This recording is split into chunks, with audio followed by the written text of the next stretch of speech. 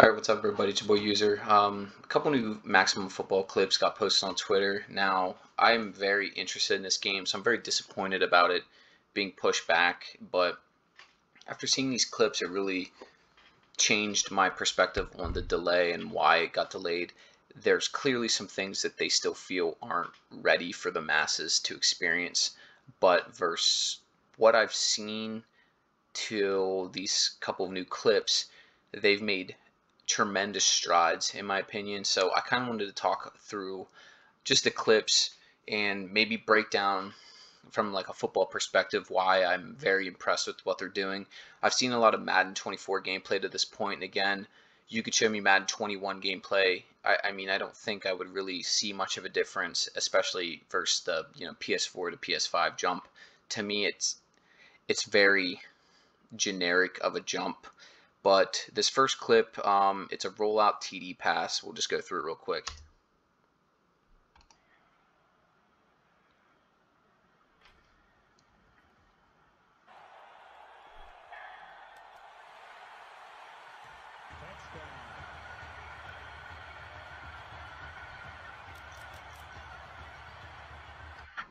Okay, so just to kind of talk through the play and just some things I've seen, I'm going to really talk through the pocket, and it looked like on all these clips we're getting a lot of cover two from the defense. So this is a three-man pressure, and you're going to have a cover two. So these two safeties are going to be playing deep halves here on the field. You're going to have the corners playing like a 10-yard, like a flats coverage, and your inside players are basically playing like a read react, like a curl to like a 10-yard zone here at about the sticks. A couple things I'm really impressed with so far from Maximum Football is the safeties and their back pedal. So as you can see, they're taking two different angles here based off the offensive alignment. This one's more straight back. This one's more from this hash to the sideline. And I think that's one thing I'm very impressed with. It looks like the assignments the defensive players are going through are a little bit more complex than what the Madden reads are. I know Madden just added a read steps for the secondary, and unfortunately I couldn't find a good example of that because I really wanted to show it. But as you can see here, this receiver is being released to the interior of the defense. He's maintaining outside leverage. This guy didn't do as good a job with the outside leverage. I'd like to see the DBs get a little bit more physical, maybe play a little bit better hands-on when they're transitioning through the zones. As you can see here, the way that the pocket is developing. Now, this is kind of a big one a lot of people have been talking about. Quarterback escapes. This player and the running back are kind of big problems as of right now. So a cool thing too is it looks like the TDs are kind of triggered based off of the user running through the end zone. The animation for that's very cool. But here's a zoomed in look at the offensive line play. So you can see here we're going to focus in on this player. He basically doesn't look like the AI knows what he wants to do here. I think he's programmed to look at this defensive end in a 3-4. You have basically three interior linemen, usually in a three-man rush. So this is going to lead to a double team here somewhere. You can see he does like a kick step animation. I'd like to see this player's feet flipped, so he's kick stepping with his outside foot from the tackle. But it doesn't look like he can trigger into that yet. So his AI basically spins into a circle, a little bit cleaner play on the right side of the line. Again, something I think this is a reason why they're pushing this back. One, he can't trigger into an animation, and two, you're getting some AI moving in very awkward situations. Now the running back here looked like he's in a blocking assignment and actually triggers. He leaves the pocket here and runs into the quarterback. I'm kind of jumping through this here. So look at the running back here. During the throw, he runs across his face, which is a very big no-no, especially when your quarterback's trying to deliver a pass from the pocket. But overall, the play was very cool. The receiver animations need a little bit more from a route running perspective, and I've seen the videos basically explaining their AI and stuff, so that's pretty cool. I think this must be a better receiver. He's finding some space there. But here's Madden 24, and we're going to look at the offensive line play here from this game as well. 30 years of generational hardware, software, programming that this game's had, the NFL, ESPN, those Amazon chips they put in the outfits and stuff to track all of the player movement and all that shit. It doesn't seem like it was working to transfer into the game, so now they're going with the Sapien technology. So first thing you're going to get here is 71, and he's basically not busy, so he comes clean across the center and tries to pick up an opposite gap. I'm not a coach for an offensive line. I would probably sit this guy down and question his thought process here, because usually the guards never cross the back or the face of the center unless this is like a designed play action with a kick out here. Like if he was pulling and coming over here to help plant the pocket, this just doesn't look to be the case, and I don't think Madden has the technology or the staff that can translate football to that high of a level. So you see him fighting across here, and it looks like these scrambling quarterbacks are going to be really, really super overpowered like usual. But the reason I'm showing that clip is because of this next clip. So this is from Madden 06 on the PS2, the GOAT of Maddens in my opinion. Here's a blocking example. As you can see, this is running on generational hardware from like 2 decades ago.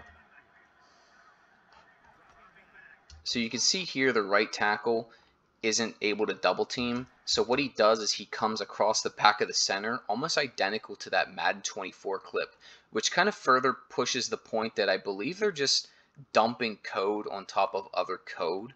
I think in Madden 09, they went backwards from the 08 progress that they made in the new next-gen engine and just went back and resurfaced PS2 code and just started dumping shit on top of it.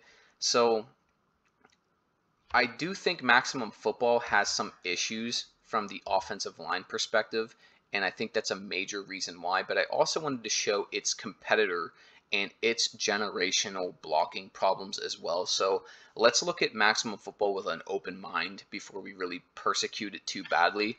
Now this clip here is actually a pick 6. I wanted to kind of just let this play out.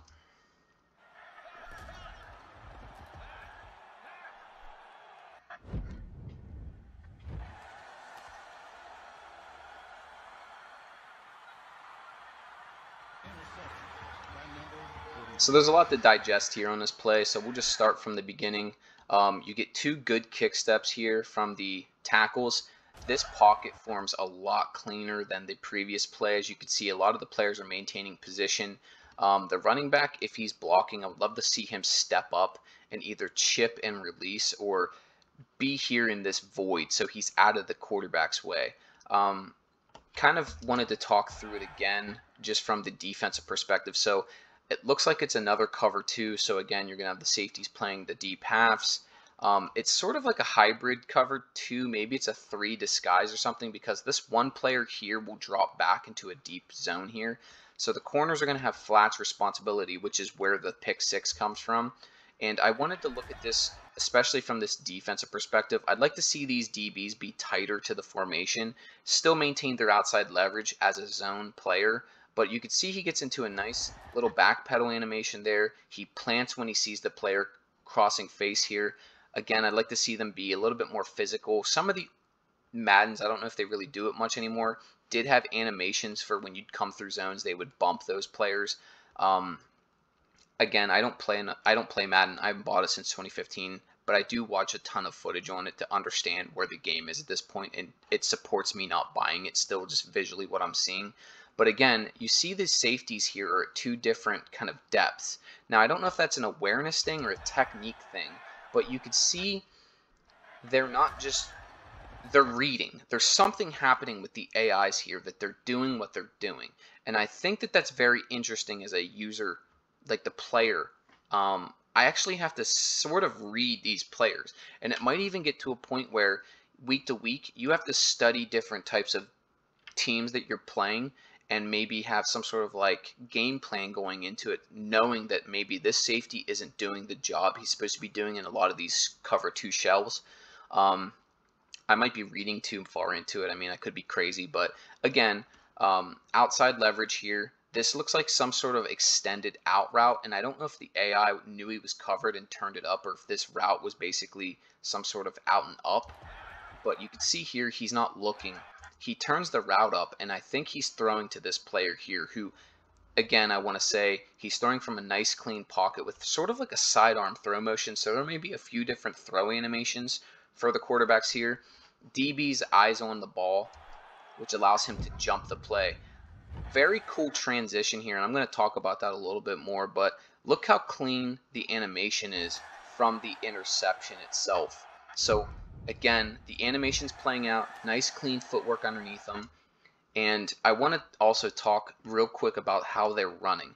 To me, the Madden running animation took a major step backwards during the Xbox 360 PS3 generation, and it's never really been the same since. I still think the PS2 has the best run animation, but look how it looks like fast football. Like, these are Division I NFL athletes sprinting at one another, and it's not slow. It's like they're going as hard as they can, and to me, Madden doesn't portray that at this point. I would like to see the player run through the end zone. Again, it's a small little detail, but it's kind of immersion breaking. I would like to see him finish into the end zone and maybe trigger some sort of, celebration or something like that. But one cool thing I've noticed too, when plays like this happen, you can hear the crowd change. And it's very cool that maybe they're going for a, I don't know, like a you're at the game level experience and not necessarily a broadcast experience, but we'll see more once more gameplay comes out. So here is Maximum Football 20. Now, I know this game gets pandered to a lot as being very bad. I actually went through a phase where I played it quite a bit. Now, with all of its flaws, I think it's fair to judge Maximum Football against this at times. And this is a cover, like a zone coverage. So I want to talk through the AI and how far it's come and the animation-based systems that they're using. So this corner to the top of the screen is going to have a flat. So you're going to have your cover 2 guys behind it. But as you can see here, how sloppy it looks. He does justify where he's at in his zone. But again, the footwork is very, very choppy. It's ugly to look at, and I think just looking from where it's at now to this, the amount of strides that this game has taken, it's really incredible. Since we're talking about Madden on the PS2, we're going to talk about this clip here and the cover 2 zone that this game portrays. So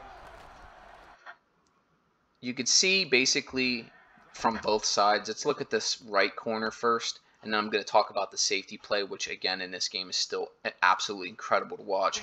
You can see he passes, he points, and his back pedal changes based off where the receivers are.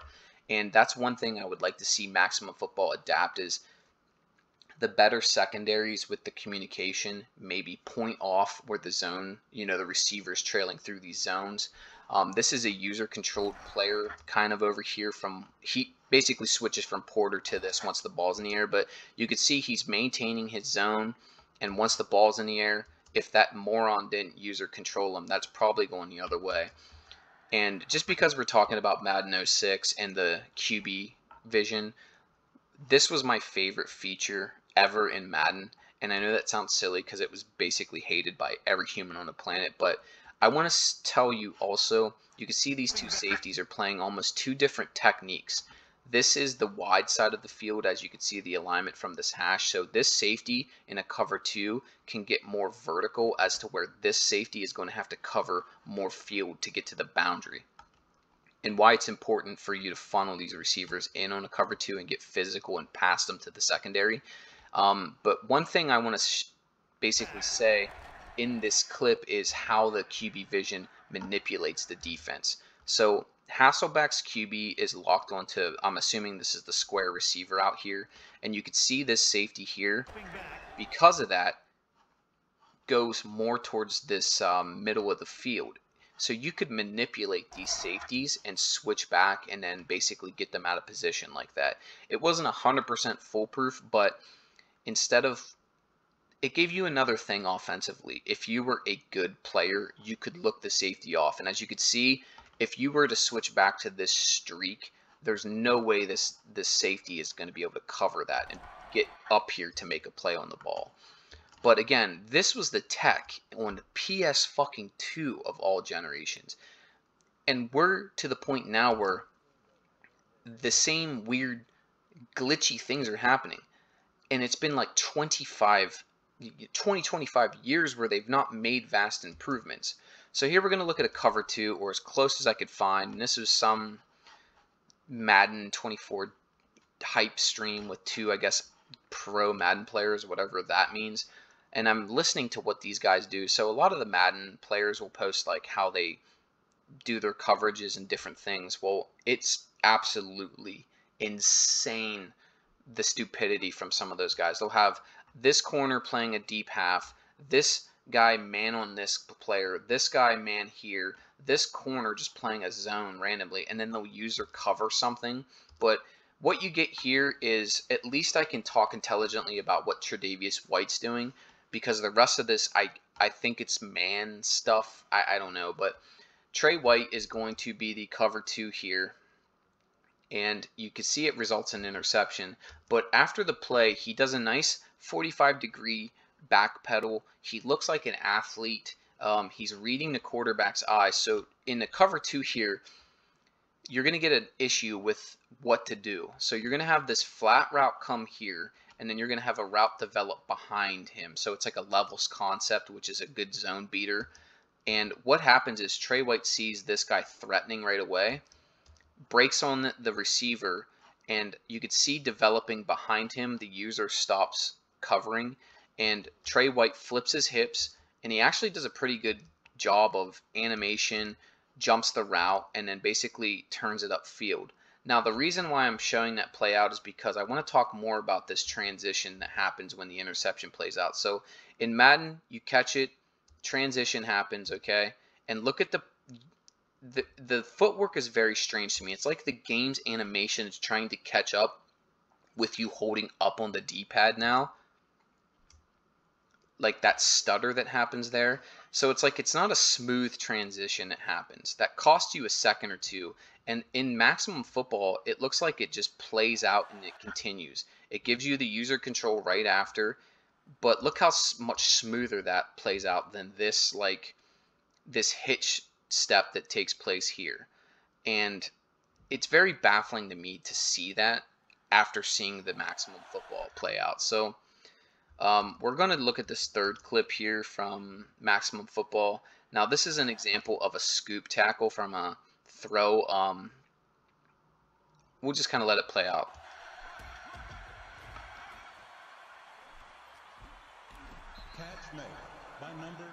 So we'll talk through some things here and look at the play a little bit more in depth. But again, pocket looks pretty solid. You get a really wide blitz here, and instead of kick stepping, these players aren't animated to do that, but they chase them down and make the play somehow, push, it builds a pocket. And one animation I want to look at is this left tackle. So he's taking on this smaller blitzing DB. And you can see as he animates, he stiffens up, extends his arms, uses his size to basically engage this smaller player, and then basically push him upfield out of the play. It's a very cool looking animation, and it kind of looks like they're respecting the weight, height, size difference between these players.